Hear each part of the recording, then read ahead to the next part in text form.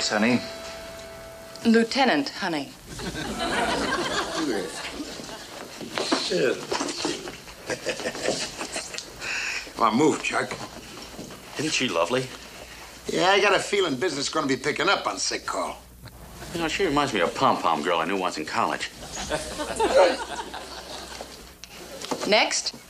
All right, now who's next here? Come on, step up. Quickly, people, quickly. You're next, Ensign. Oh.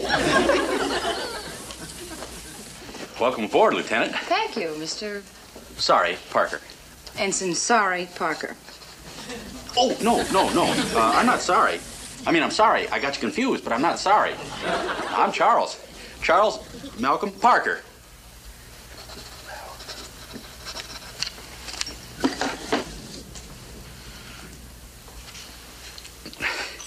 Boy, you sure have a delicate touch. I didn't feel a thing. I haven't done it yet, Ensign. Thank you. Thank you. Hey, look great there, Charles Malcolm.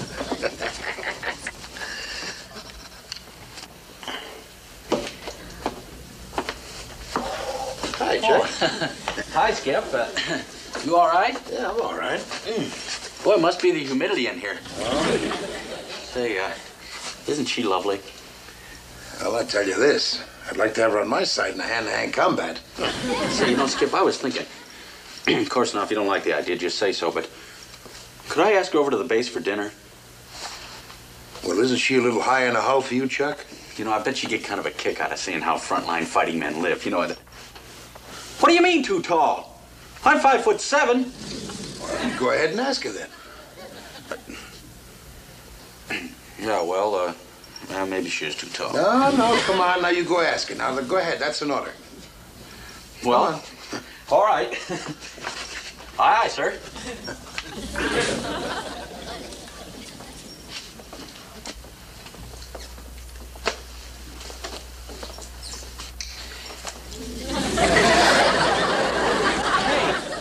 Why didn't I just...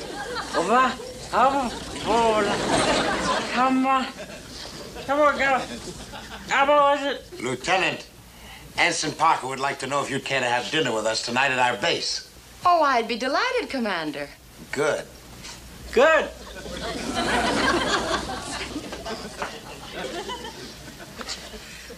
Boy, she was even better the second time.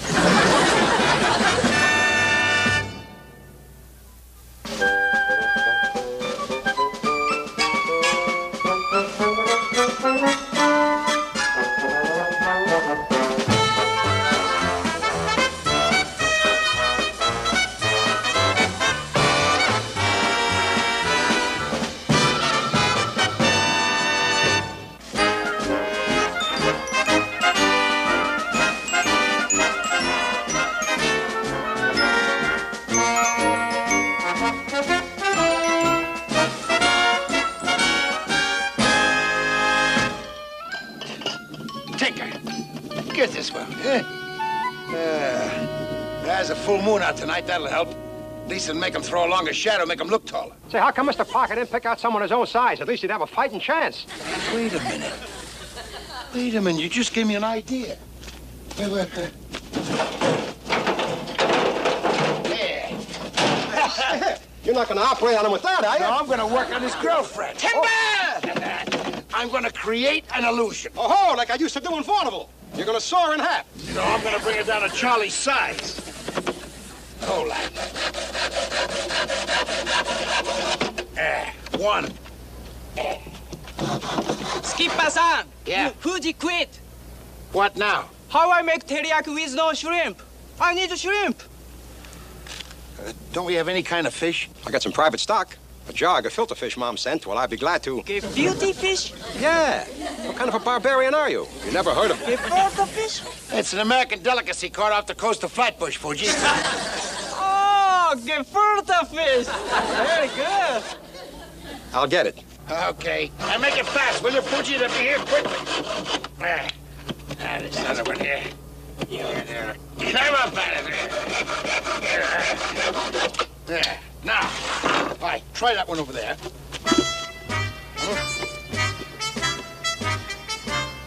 Oh, Oh, perfect, perfect. Excuse me, Skip. Didn't mean to break anything up. Ah, come on. Figured maybe this would liven up the party a mite. My homemade 100-proof branded peaches.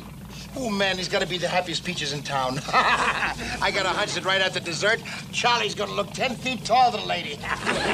Much obliged, Willie. Sure thing. Here they come now, Skip. Oh, hey, you guys, come here, quick. Come here. Now, look, we got to help Charlie as much as we can, right? What else can we do, Skip? Well, for one thing, don't stand so tall. Slump a little bit, slump. Not you. Yeah, that's right. That's good. All right. Proud of you, men. Well. Welcome ashore, Lieutenant. Thank you. Trust you had a pleasant voyage. Yes, it was very exciting. Mr. Parker thought he sighted a Jap sub. Yes. Oh? Well, Lieutenant, I guess you've met the rest of the crew. Yes, I have. All right, now straighten up, boys. I told Lieutenant this is a proud outfit. Now, don't make a liar out of you, executive officer. Dismissed. They have a lot of work to do.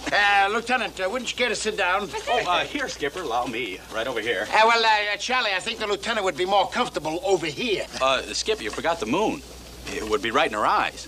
Over here, Lieutenant.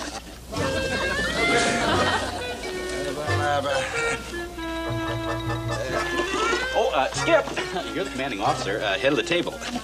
Oh, yeah. All right. He gets so darn excited when we have girls around it. Oh, boy,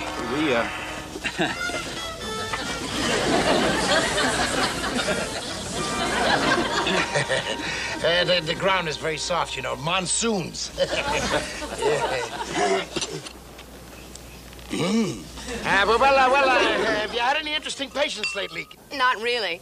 Things are a little more challenging over on Vella La Valla. The rest camp. I was assisting the chief psychiatrist with battle fatigue cases. I'm fascinated with the subject.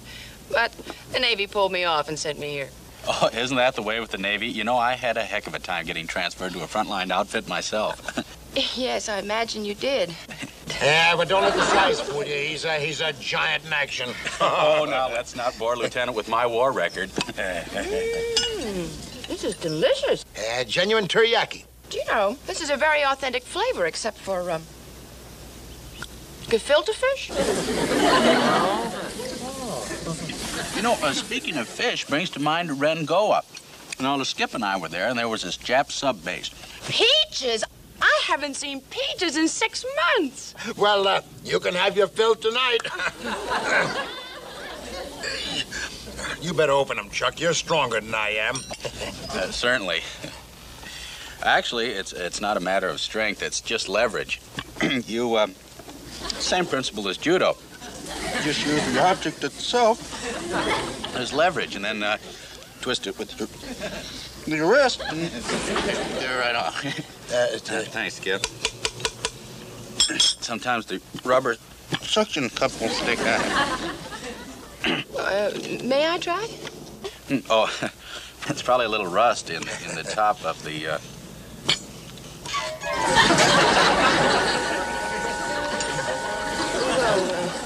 You loosened it for me.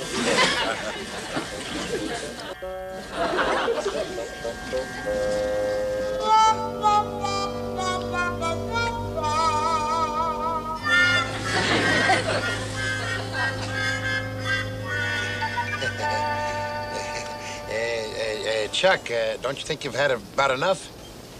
Don't worry about me. I can hold my peaches. Reflexes never affected my alcohol.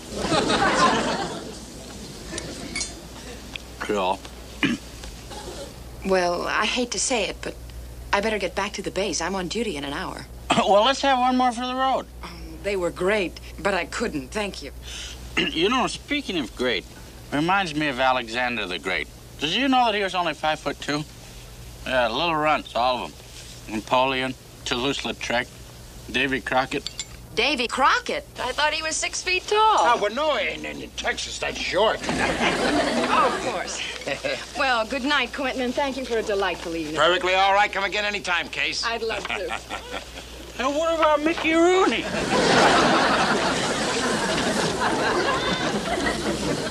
How about Julius Caesar? You did all right with Cleopatra for a little fella. Ma'am? So I'll help you. So I told him, Kate. Save yourself! First time I get a decent car, then all of a sudden I get beat out. Everything, right at the Hi, top. Skip. Hi. Ante up. How's little boy Blue? Blue is the word. Poor little fella. Hey, can that word little, will you? Hey, look, fellas. If Charlie was wounded, we'd give him sulfur, wouldn't we? Sure we would. Well, now that he's a casualty over here, it's up to us to take care of him, right? With sulfur? Oh, with a tall drink of water named Casey Brown. If he wants, he ought to have her. Oh, she's a tough objective, Skip. So is Monsieur Jima's tough objective. She's taller. Yeah, but the taller they are, remember? Now, look, number one, what is a nurse's weak spot? Sick people. Right. So Mr. Parker's sick and we take him to the hospital. Hey, how about we shoot him in the leg and say he got it in action? A limp can be very romantic. Nah. Hey, let's give Charlie a disease. Now that's my way of thinking. Go ahead. Malaria. Nah, everybody in the hospital got malaria. It wouldn't stand out. Amnesia. I once saw a picture where Ronald Coleman and he had... Hey, battle fatigue. That's it. Casey's been studying it. She's crazy about it. She'd love him with battle fatigue.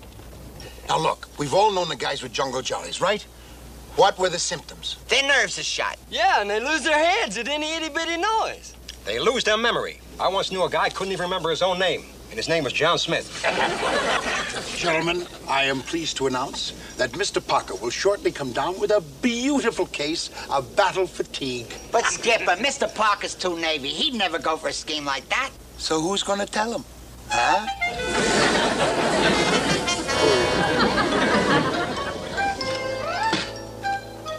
Hey, Fuji, here comes Parker. You got his cup ready? Sir. Fuji used whole quarter-pound butter on the handle.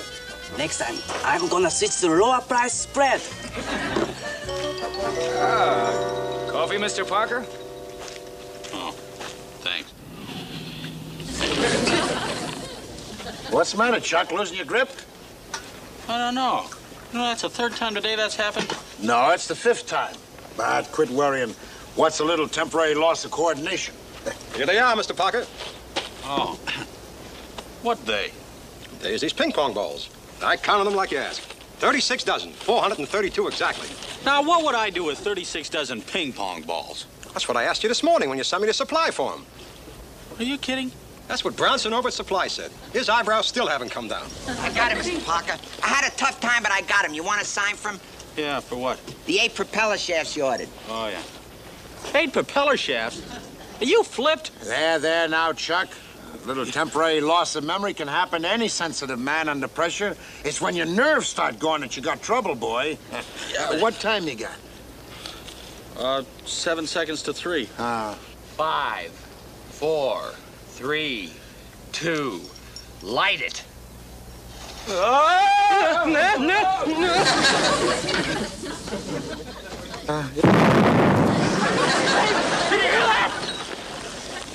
Battle station! You hear what, Chuck?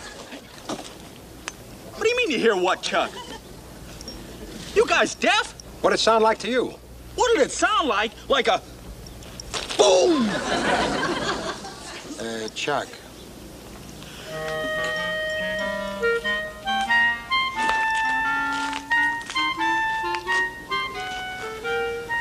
What's the gag? That's what I'd like to know.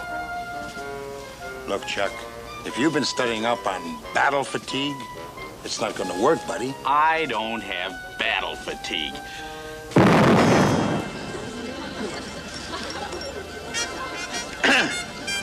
I didn't hear that either.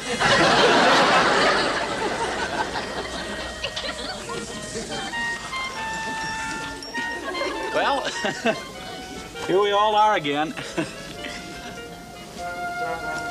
Oh, say, Skip, get me to the hospital.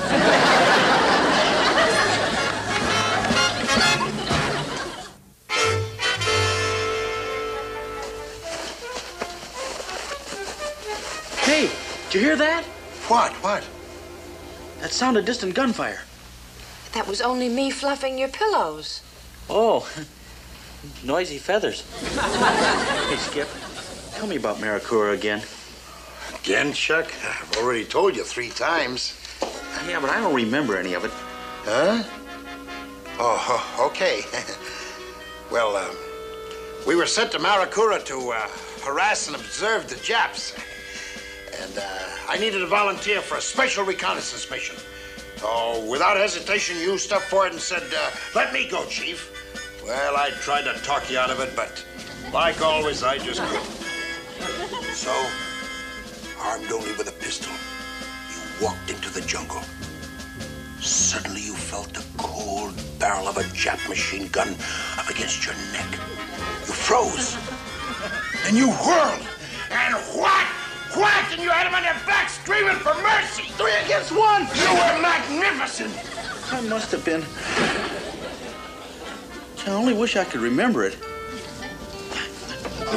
Hey, Skipper, tell me again, will you? Oh, well. 4 times is enough for one day. Now, you go to sleep. Yeah. Ace, you've been through heck. Try to forget it, buddy. Yeah, but what's the use of being a hero if you're so fuzzy on the details? Well, you'll make it, Ace. See you, boy. Let's see. Oh, Chuck, darling, if you were here to fold me in your arms and let me snuggle my little head against your tall chest, I would... Oh, come on, Skip, give me a break. I can't write a love letter with someone peeking over my shoulder.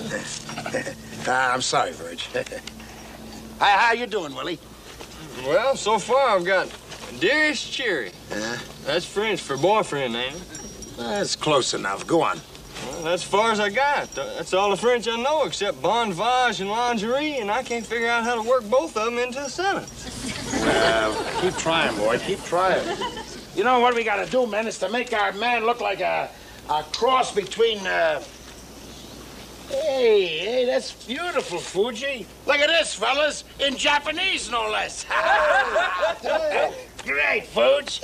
We got to make him look like a cross between Rudolph Valentino and Jack the Giant Killer. Jack the Giant Killer? Sure. Oh, maybe Mr. Parker won't look so short lying down, huh? How's this, Skipper? Yeah, let's see. Hey, Verge. Lover boy, listen to this. My own darling beloved.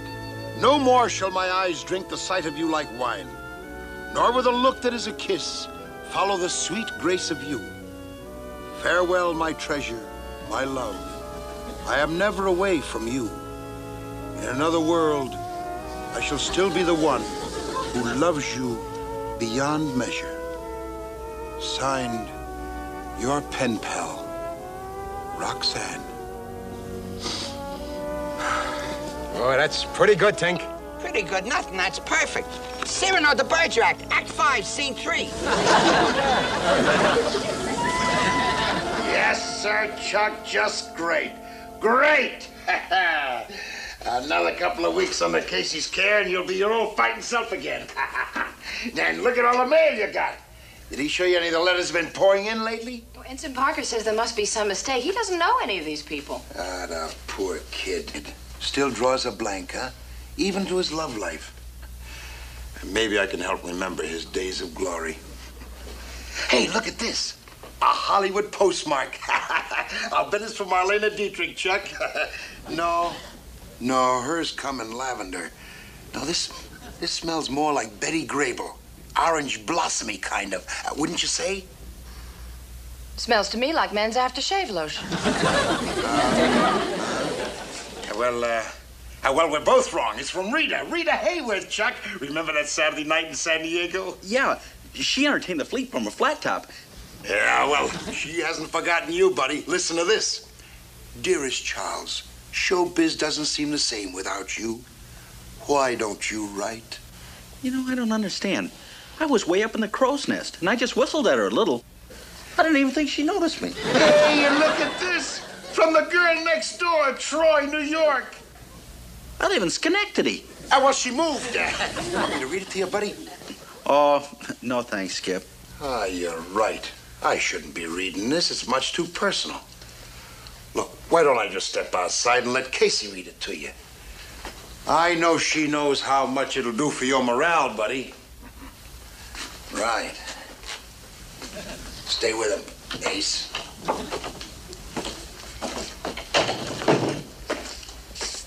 You know, I didn't want to say anything while the skipper was here, Lieutenant, but is battle fatigue contagious? He's been acting awful strange lately. Who hasn't? You want me to read this to you? All right. But before you start, I want to say one thing. There's nothing between me and this girl. Honest. But you don't even know who it's from yet. Doesn't make any difference. There was never anything between me and any girl. My own dearly beloved, no more shall my eyes drink the sight of you like wine, nor with a look that is a kiss follow the sweet grace of you. Farewell, my treasure, my love. I am never away from you.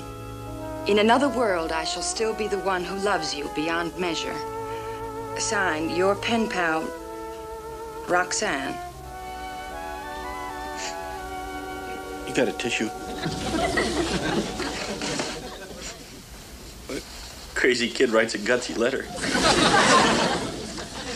I only wish I could remember her. Him. Him? You mean Roxanne's a him? Mm-hmm. Edmond Rostand.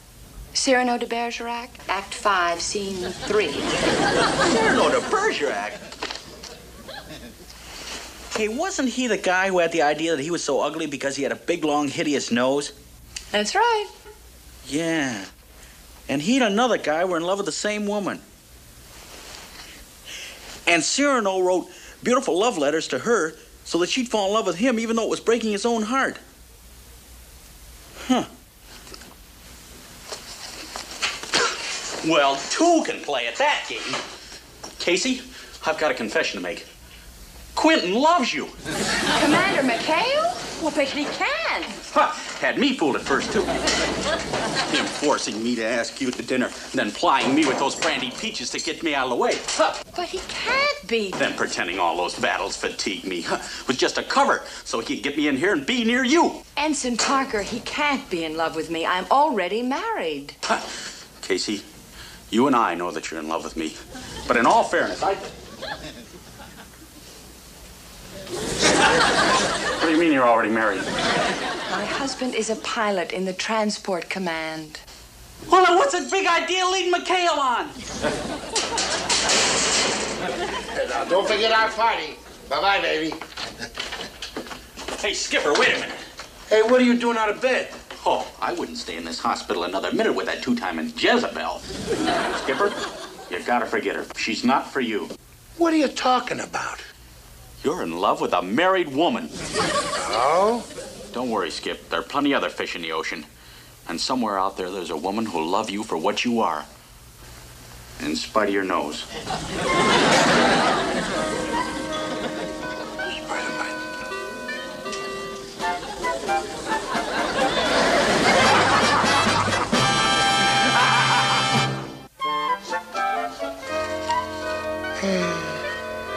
Two weeks of rest and recreation in Sydney, Australia. Chucky boy, you really got it made. Well, I'm sorry, Skipper. I feel like a rat, but orders are orders. Well, you can't argue with the medics, so have a ball. But look, whatever you do, pick on a girl your own size, will you? Here I am, Mr. Parker, reporting for duty, sir. Shall I carry you back to Sydney? I mean the boat, as ordered? I didn't order you to do that. You didn't? I could have sworn. I must be losing my memory. Your gig is ready, Mr. Cartmeyer. Mr. Cartmeyer? Now, look, you little weasel, you know his name is Parker, and... Hey! What was that? What was what? I didn't hear anything. Okay, you go bricks. You're staying right here on Devil's Idol along with the rest of us battle fatigue cases. Now out! Out! Out! Get out of here!